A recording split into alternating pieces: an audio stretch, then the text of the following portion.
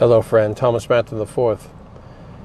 The Lord stirred me up to bring this word, and I want to entitle this The Life of Faith. I'm going to do a very quick introduction here on this, and then I'm going to get more into it in ensuing broadcasts, upcoming broadcasts. The Lord wants us to know that we have to pass a test with Him. He said, without faith it's impossible to please Him. Hebrews 11:6. The book of Nehemiah, I was just looking at. Nehemiah had an issue of looking at something that was broken, and situations even in your own life could be messed up, and you have to exercise it by faith. And even when the opponents come, those Sanballats and Tobiahs, those idiots, and the stupid devils and their ugly friends, I like to call them, then you have to just pursue it anyway. You know, God wants to see that you're a big man or a big lady, a king as a man and a queen as a woman, that you will rise up to the occasion and be a great leader. You know what I mean? You can't just think that you can just have everything so easy all the time. Now, faith is the substance of things hoped for, the evidence of things not seen yet. Faith is the substance of things hoped for, the evidence of things not seen yet. And I like to add the word yet. That's my embellishment there. I'm not adding or taking away from it. I'm just explaining the actual sentence by using the word yet, because you're using your faith because you want to see something, and you haven't seen it yet, but you will see it if you believe it. The Lord has had me in this whole week prophesying and declaring things that are not as though they already were. You have to be very careful about your faith level. You have to believe that you already received when you prayed, and you already have it. It's already a done deal. It's not like a deal that's going to happen. It has already happened, but now it's just in the process of manifesting. Are you hearing that? Now, Mark 11:24 says, whatever things you are desiring for, whatever things you want, when you're praying, believe you receive them and you shall have them. So it's not a matter of just, seeing everything. Seeing is believing, the world says. Well, in our vernacular and vocabulary, as faith people, as prophetic people, as God's own spirit-led people, believing is seeing. You got to believe first. Thomas said, I want to put my hand in the side. He put his hands in the hole in Jesus' side and his fingers through his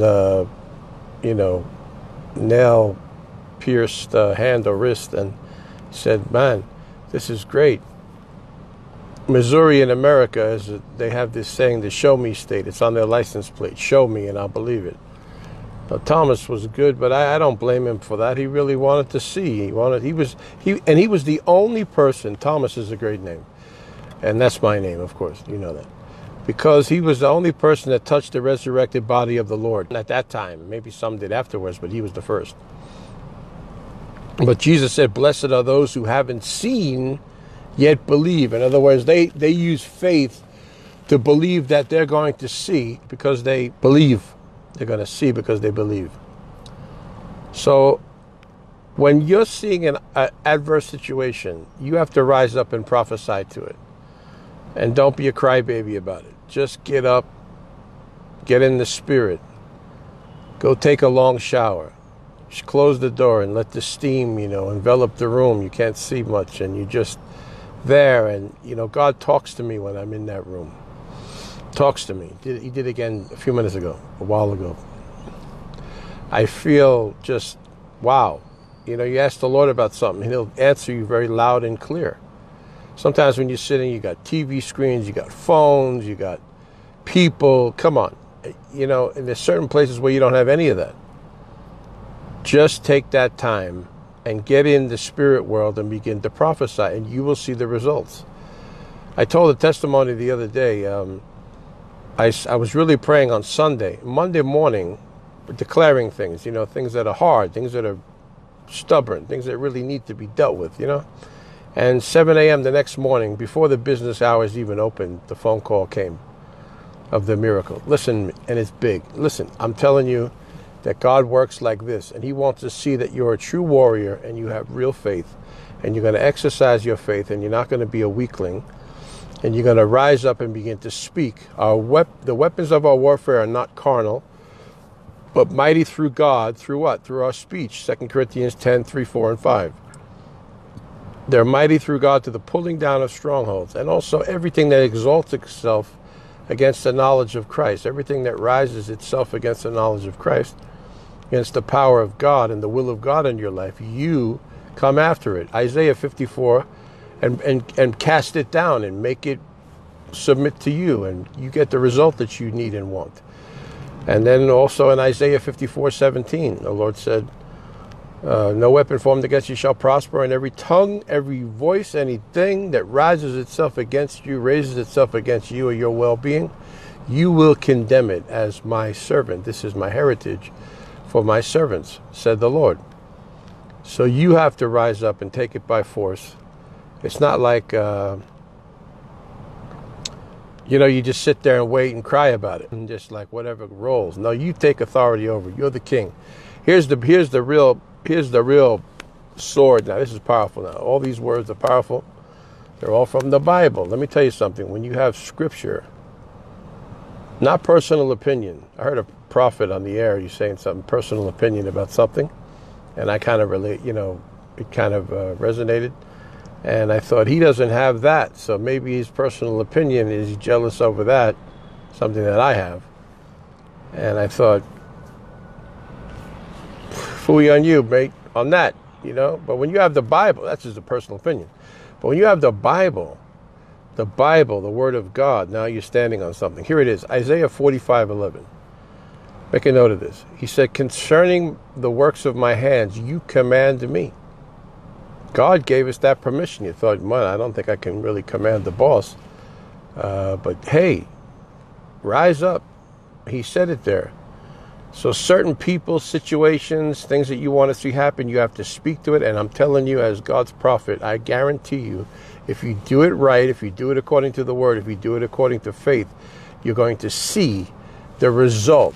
What you're asking for and wanting will come into fruition and manifestation for you. Wow, this is powerful. So rise up. I want to call this the Life of Faith. Volume 1, very short little introduction here, and I'll continue in this. The Lord bless you. Right, it's time to rise up. Call things that are not as though they were. Now here's how you do it. You release the angels. You tell the Lord, the Holy Spirit, and that he releases his angels, that people will not have rest until they bless you. People that have promised you things and haven't done it, they're going to be visited by God and by the angels and the Holy Ghost, and they're going to perform what they promised. What they're supposed to do for you, they can't slack off on it. Delay also doesn't mean denial. I asked the Lord about a particular thing, and he said to me, the person is stretched, He said they're okay, but they're stretched. They're messed up, because I said, I haven't heard from this person. What's up? And he told me. So, I mean, that's reality. So, but you have to stay on it. And this is the way I pray, that people around them will trouble them about it. That people that are involved in every situation of something that you need and want and really need and really want, that's a good thing according to the will of God. Now, I don't have time to go in the differentiation of what's between the will of God and not. But if it's according to the will of God, really what he thinks, not what you or anybody else thinks, but what he's ordained, then you got to take it by force. You have to be violent. Matthew 11:12 said the kingdom of heaven permits aggression, and the aggressive one will take it by force. So you need to do that, my friend. Rise up. Pray that people will have no rest until they bless you. They can't get away from what they promised, or the thing that they're supposed to do, or the good things that you're desiring, even if you don't know who's going to do it yet. That's another category. So you may not know who's going to do something for you that you need. You pray and prophesy prophetically and declare that whoever has your stuff is going to bring it to you supernaturally, even if you don't know them yet. And if it's something you're involved in, like several things that we're doing, and you know about the situation, you know who's in it, you know the details of it, you command that thing happen in Jesus' name. Do you get me? You're getting this? Are you with me? Yes, you are. Follow the Holy Ghost, and don't be a wimp and sit down, and don't be fearful, and don't get scared. I know there's warfare. I know it's bad. Things are difficult. Don't get afraid. Trust in God. Some trust in horses and chariots, but I'll trust in the Lord and in his powerful name. The Lord is my high tower. In him will I trust. He's my boss. He's my God. He's going to answer by fire. You got to get that.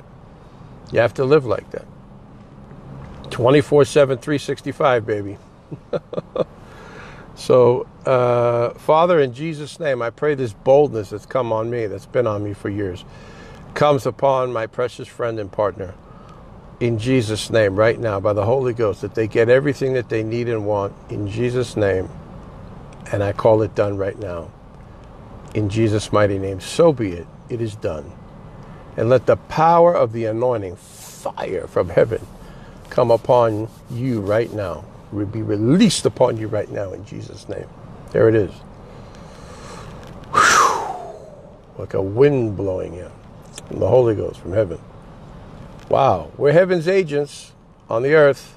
We're on the earth, but we're deputized and ordained and commissioned by heaven to bring heaven to earth and the manifestation of his miracles, blessings, provisions, deliverances, material things, spiritual things, physical things, financial things, every good thing that you need, God has it. The earth has it. You have to just stir it up now and speak to it in Jesus' name. And say, Satan, take your hands off my money. Take your hands off of my things. Take your hands off of anyone that's involved with something good for me. And I command that the Lord release your angels to go and cause the money to come into my hands. In Jesus' name, I claim it and I take it. Money is coming to me right now. It's all coming to me right now. Everything that I need. And some things are not money. Some things are important as that are in the in the things of life. I claim them all in Jesus' name. And perfect health, perfect healing, perfect deliverance, perfect wholeness, and wellness in Jesus' name. It's mine in the name of Jesus. I thank you, Lord, for the blessing of the Lord that makes rich and has no sorrow. Proverbs 10:22 said. I claim it. I take it by force in Jesus' name. And God says again, Isaiah 45:11, I said, command the works of my hands. I'll work for you, says the Lord. I'll do it. I want to see you have every good thing. It's my desire. You're the apple of my eye. You're in the palm of my hand. But you got to rise up and take it by force, by faith in Jesus' name. The Life of Faith, Volume 1. Here we are. Okay, so the ebooks are going to be coming out to every person that's sown and is sowing into the work here. You can send by M-Pesa. You can send by PayPal, Cash App, website to donate. And it's all going to be in the heading of the title and also in the comments. Thank you for being my partner. You'll be receiving ebooks as my love gift for everybody that's sowing. And please do be generous for the world mission of Thomas Manton IV. We're all over the nations of the world.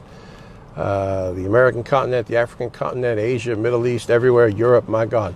So, and on and on. So, the Lord bless you, make his face to shine upon you, give you peace, but give you prosperity and everything that you're believing for. In Jesus' name, I'll talk to you here on the next broadcast. Love you much.